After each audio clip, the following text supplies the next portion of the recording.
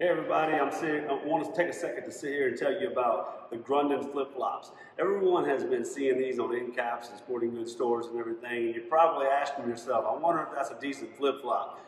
And I know you've all experienced before where you bought a flip-flop that may look cool, you start wearing them, you realize right away that you got robbed because it's not a very good flip-flop. The most common thing that happens on a flip-flop is you blow out the toe area, and then you find yourself limping across a parking lot with a blowout. Man, this is 3 years now I've fished out of these flip-flops. I have not blown out one single pair of these flip-flops. They're solid flip-flops. They're just as reliable as a tennis shoe as far as I'm concerned. Some of the most important features, this is what they call the deck boss. One of the biggest things to me when it comes to a flip-flop, a boating style flip-flop, is a non-marking sole. All their flip-flops have non-marking soles, so you can jump in your buddy's bay boat. You don't have to worry about kicking your shoes off. Once you rinse them off, you're good to fish in them all day long without putting black marks all over your buddy's shoes, all over his deck.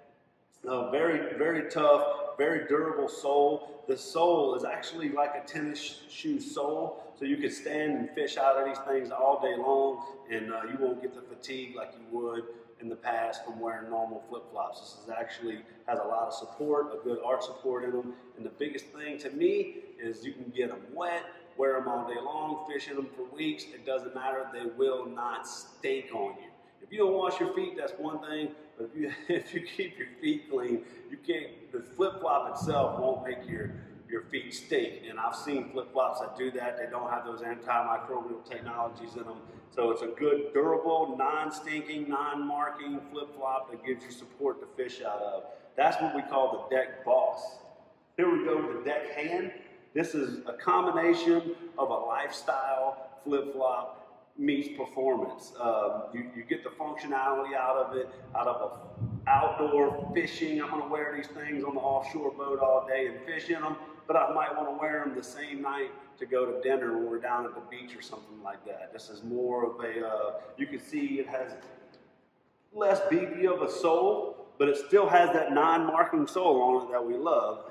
They have the sea deck on here, so you get that nice comfort as if you were standing on that sea deck on your buddy's boat or whatever, but it's still a lifestyle, good-looking flip-flop. These are good-looking too, but these are more, if you want to wear some shorts and a collared shirt and some flip-flops, you're at the beach or something like that, these are a little bit more stylish. So it's just a combination between functionality and lifestyle.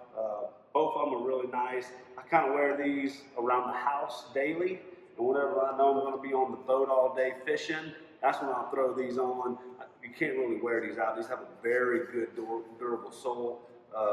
You can get a good year or two out of a pair of these flip-flops if you take care of them. They're really good flip-flops. So check those out. Next time you're in the sporting goods store, you'll see these on the end cap.